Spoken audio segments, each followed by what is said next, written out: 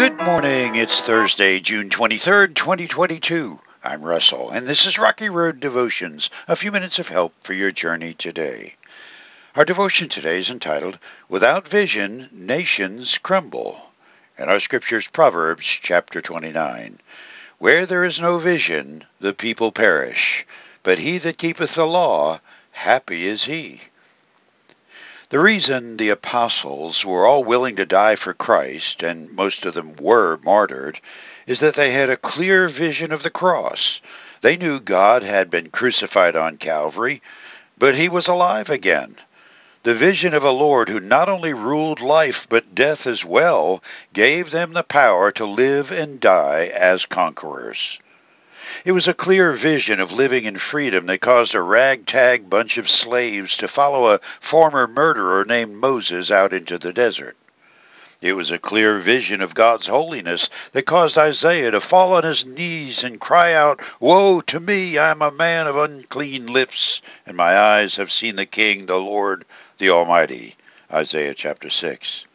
It was a clear vision of an irresistible call of God that caused a young shepherd boy named David to stand against Goliath.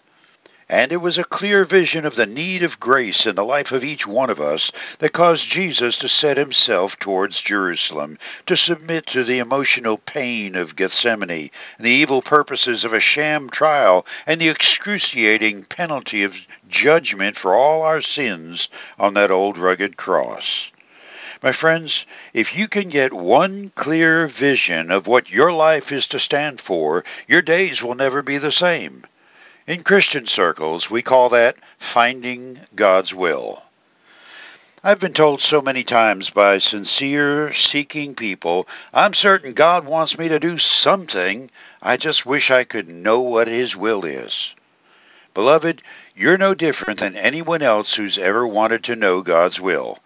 The fact is, God Himself wants you to know it. Often we're so less willing to do God's will than He is willing to share it with us, so that we aren't in a position to hear His will if He shouted it in our ears.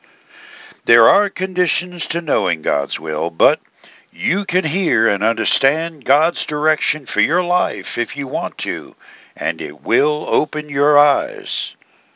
For you today, if knowing God's will for your life is the most important responsibility He's given you, isn't it the clearest mandate you need to seek that will above all else until He reveals it to you?